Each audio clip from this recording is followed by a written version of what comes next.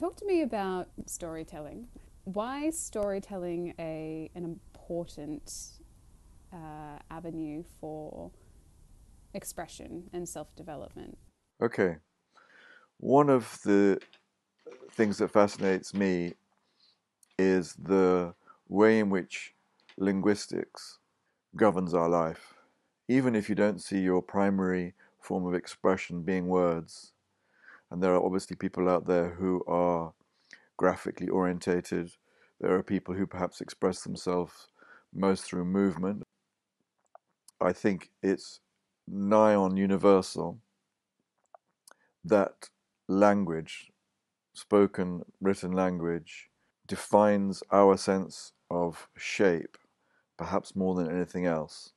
So by the time we're maybe even 6 or 7 years old, certain phrases, repeated expressions, labels become imprinted, almost hardwired in our sense of self. So a classic would be the way in which parents label their kids. They maybe, if you have 2 or 3 kids, one is the wild one is always selfish, or one's very noisy, one's extrovert. These labels become bandied about with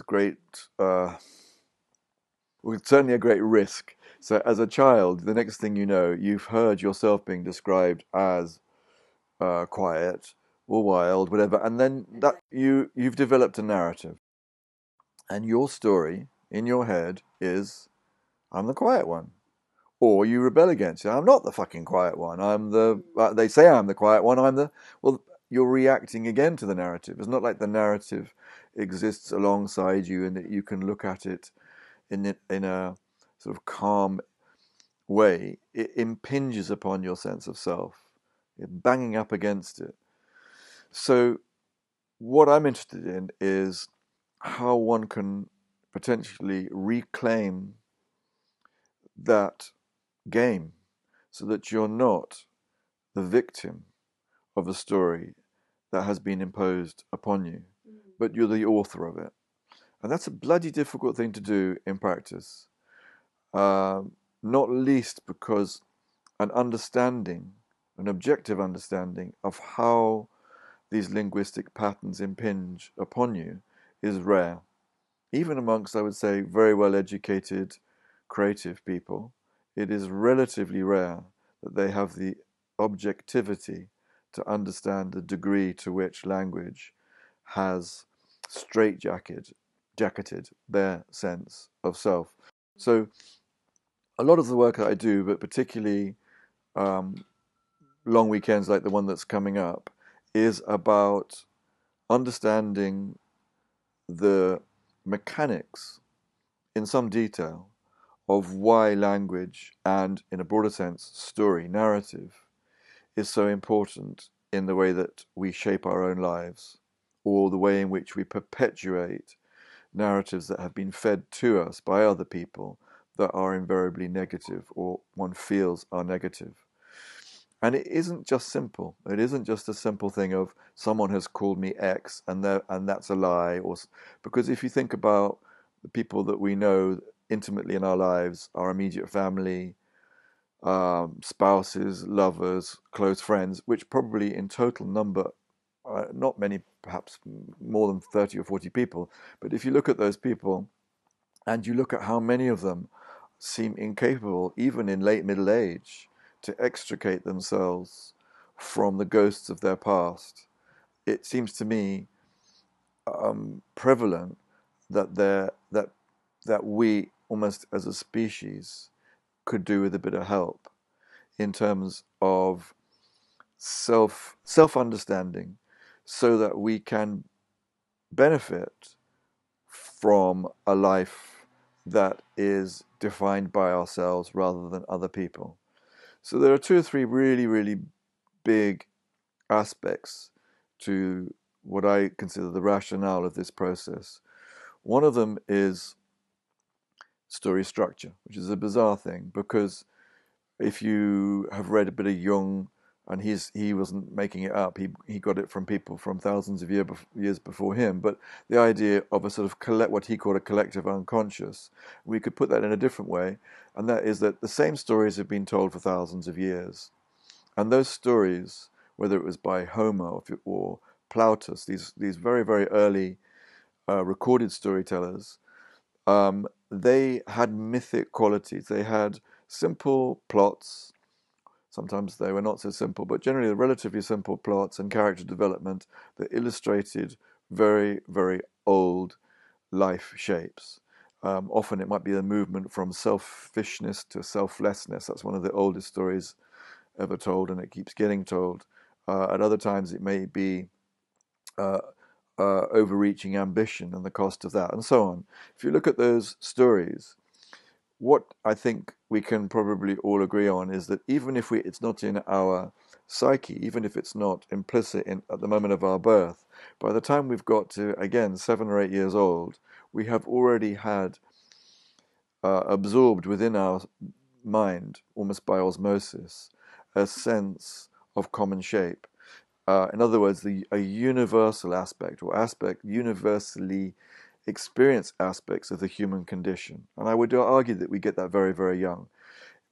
We forget that.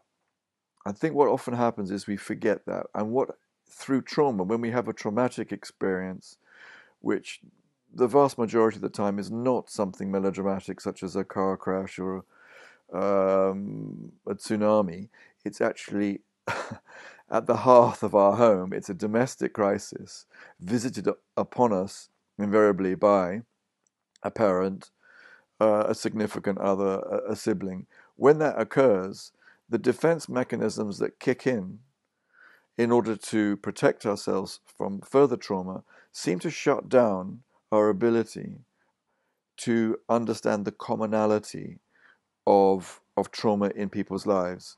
So stories have this wonderful ability, if you can be truly open to them, if it's almost like almost a sixth sense, if all of the fibers of your intuition are open to the wisdom of story, one of the strongest aspects of subtext is, do you know what? Your brothers and sisters across this entire planet are going through the same shit. And when you understand that, if you like, in an emotional way, I believe that to be remarkably nurturing.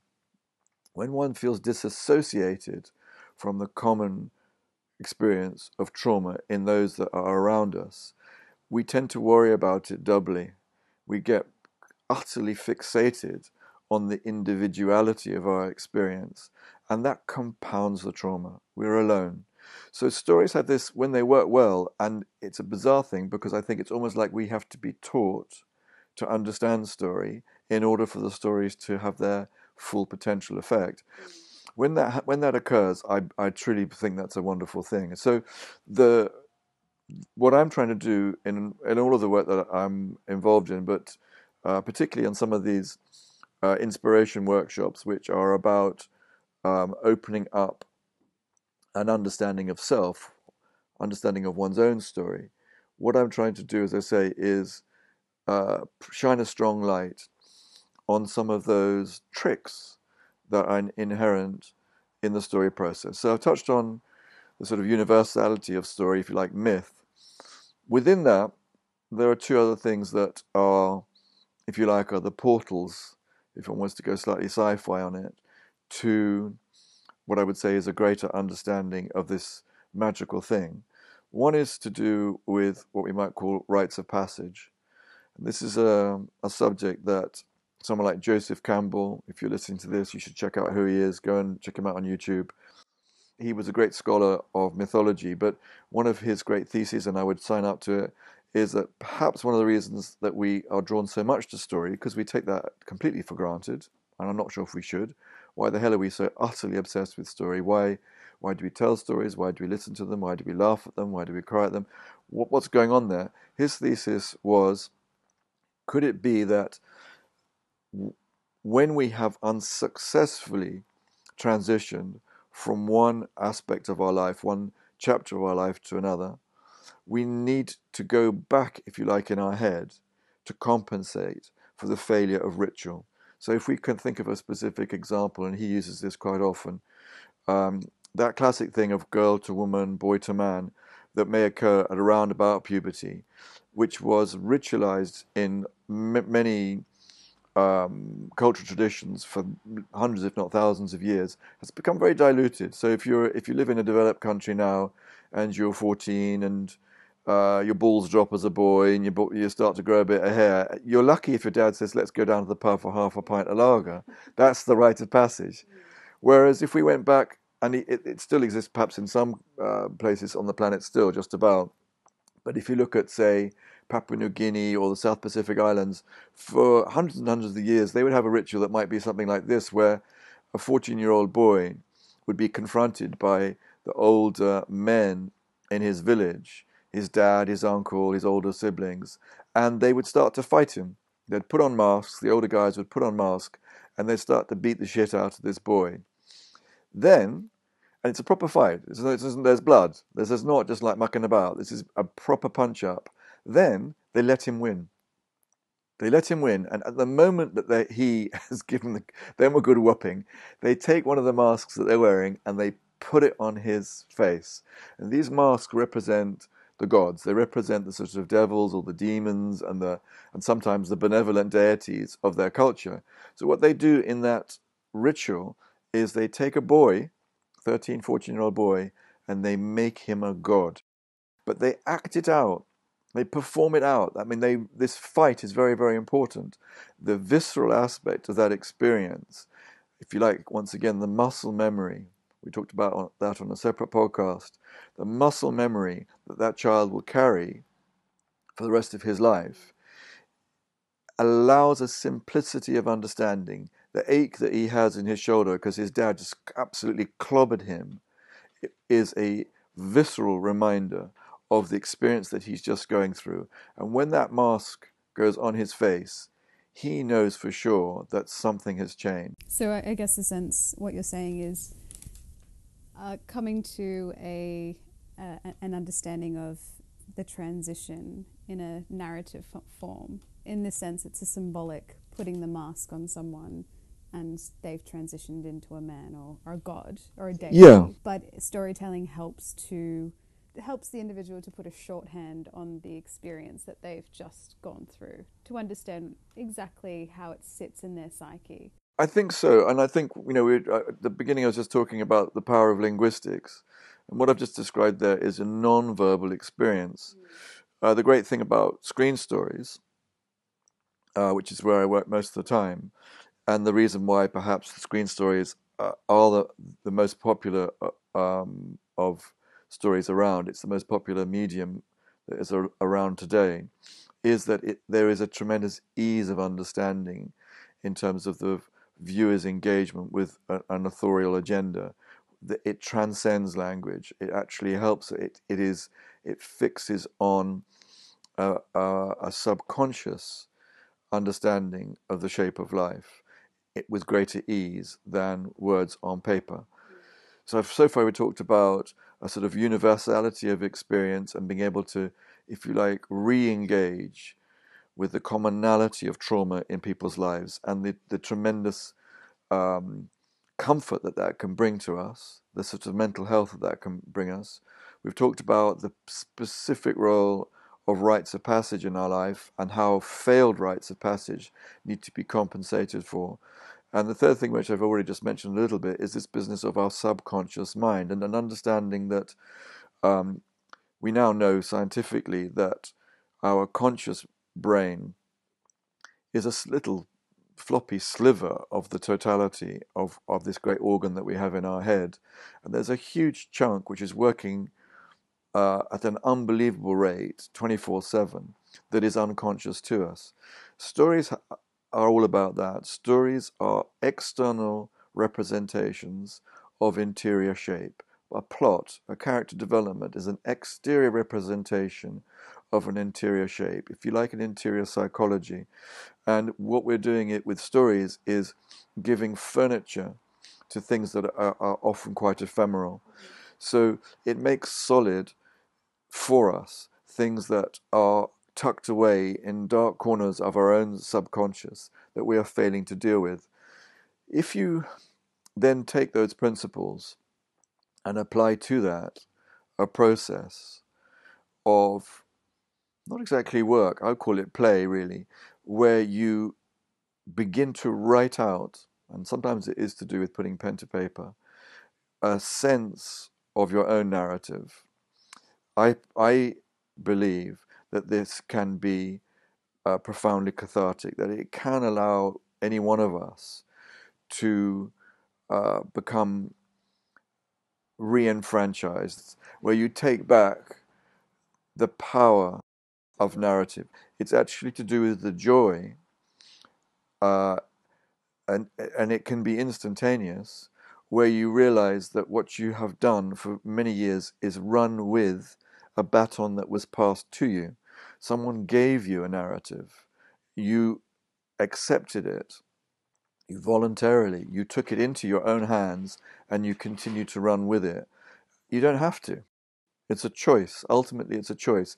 To get to the place where you make that choice is the work that I do. It's trying to give people an environment to create a series of insights, if you like, or opportunities for insight that can allow any person to see the baton that they've got in their hand and to bung it away. And the incredible liberation that you can feel almost instantly, and sometimes it involves little bits of touchy-feely ritual that I get people to do, but it allows you to viscerally engage that, bung this thing away, so that you can ostensibly raise your eyes, look around you, and see a totally different world. It's not a world that you're seeing through the prism that was presented to you, probably when you were quite young. You could just push that to one side. It does not mean that you are seeking to blame significant others in your life. It's not to do with blame.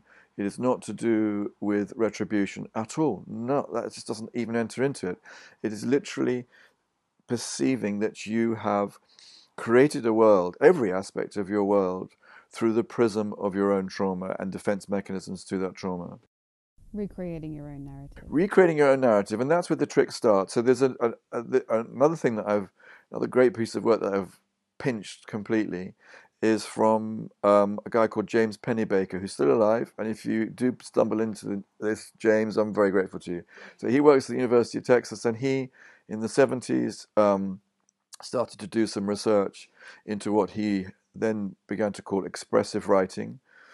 And you should make sure, if you're listening to this, that you are able to distinguish between what he was doing and a lot of other work which is similar but has distinctly different impacts, such as automatic writing or semi-automatic writing. These are very, very different things. Expressive writing is quite specific, and the work that he did was with initially undergraduates on his campus, and he invited them to sit on their own in a room with a pad and a pen or a pencil and work continuously writing for 20 minutes. Don't worry about grammar, don't worry about spelling. Write about something that's been traumatic or painful in your life for 20 minutes and just don't let that pen leave the paper. If you run out of things to say, just repeat the sentence that came before. So it really was continuous. And then, very, very importantly, don't show it to anybody. This is not writing for anybody else other than yourself. Don't ever show it to anybody.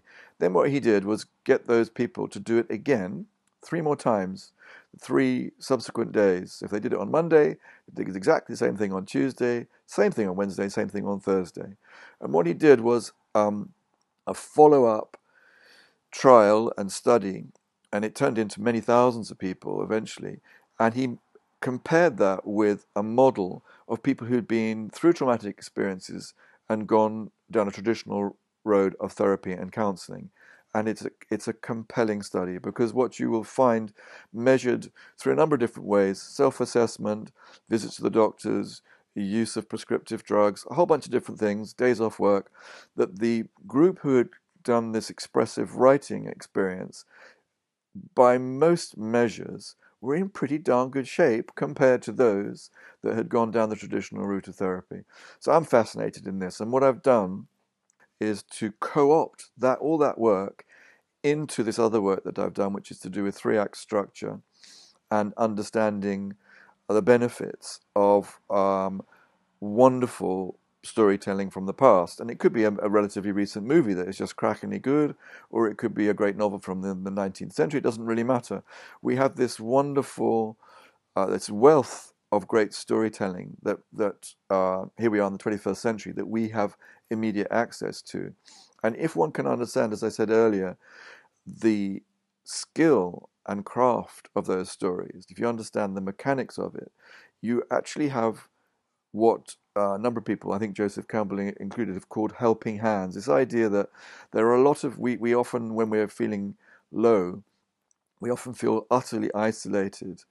And I think at its most extreme, suicidal thoughts creep in when we feel there is no hope, when we feel so uniquely betrayed and neglected, abandoned and deserted, not least by our own psyche, that there is nothing left for us to live for. The wonderful thing, I think, and maybe this is overstating it, I don't know, but I do think that stories scream out that that is wrong. That is an incorrect perception of the nature of what it is to be a funny little Homo sapiens on this planet. There are a lot of helping hands. I don't just mean other people, there are other things. But if you can open your brain, and it may just be almost a trick of language or a trick with one's own psyche, but if you can open yourself up to that notion, I think it is unbelievably supportive. Just to help you understand some of the interior logic of how I am using those exercises in conjunction with an understanding of the rhythm of what we might call, I suppose, three-act story. And that is, and I can describe it quite simply in terms of use of pronouns. When we write journals, or when we talk to ourselves and we think back on traumas of our life, I is absolutely at the center of that experience. It's I, me, my. Everything is I, me, my. Before you know it, actually, we drown in our sense of individual self. It's suffocating. It compounds pain very easily if you're not careful. The wonderful thing about story is you can travel quite swiftly from I, me, my to she, he, it, or we, and occasionally to you. So as you begin to look objectively at your experience and the commonality of that trauma with people around you, it's almost impossible for it to stay as I, me, my. It becomes we, or if you start to fictionalize your own work, and that's some of the things that I get people to do, or you use the source of your trauma as a foundation for fictional work, it's another way of doing it, you quickly make yourself into a she, a he, and it. You take that experience and you externalize it. You push it outside of yourself. Well, what is that? You're now an author. You are now the author of your experience. So it's a very, very simple trick. Even if it's taking a car crash that you experienced, or the painful death of a parent or a loved one, the infidelity of a spouse. If you go from I, me, my to she, he, it, before you know it, it's actually a story. It's actually outside of yourself. It's not implicitly you. It's not the marrow of your bone. It's not your limbs. It's an experience that has been now shaped by your perspective of it. And that is very, very empowering. It's very healing, wonderfully healing. And you know what? It's actually, dare I say it, enjoyable. This is something where we're very tentative about using that word, but it's actually quite fun. You can't help but smile quite quickly, even at the most god-awful experiences. When you start to shift it from I, me, my to she, he, it, or to we, you get a tremendous rush of power. But I think the biggest thing that happens is, as I said earlier, is you raise your eyes.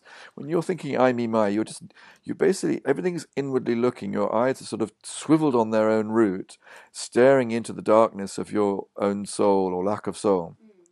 When you start writing authorially, your eyes come swiveling out and you look out. You look wide. The horizon becomes much bigger. You're looking at people around you, dare I say it, with love. Because what does that word mean? It means empathy, really. It means an understanding that this person is a version of me. They're very, very similar to me. Oh my God, they're me. That is an authorial process. So that it's a trick, but it's extraordinary how rapid one can move from a position of desolation and pessimism to one of creativity. In fact, they're utterly linked. I remember reading some silly little thing about the word victim. You know, the victim psychology, which is something that, if we're not careful, we all have to be wary of, um, can very easily, with a little sort of crossing out and changing of letters, be turned into a victor experience. And it's, if you think about trauma as an opportunity for growth, or trauma as an opportunity for understanding other people better, this is really what this work is about. It's not, that makes it sound very touchy-feely. It doesn't have to be earnest at all. It's just almost a wry experience, WRY experience, where you're looking at your own obsessive concern with your own past experience and then realize quite quickly how maybe you overcooked it, because you suddenly realize that everybody around you has problems that are just as big and sometimes seem infinitely more serious than your own. So it takes an enormous amount of weight off you. It's just magic. I think it's a wonderfully, in the best and broadest sense, spiritual experience that is not unusual. It's not to do with joining an organized religion. It's actually to do with watching movies differently or reading books differently, or dare I say it, writing your own. So the work that I'm doing is around that, and it's, as I say, it's quite difficult to distill it completely. I think the thing I would say is, come if you've got an opportunity.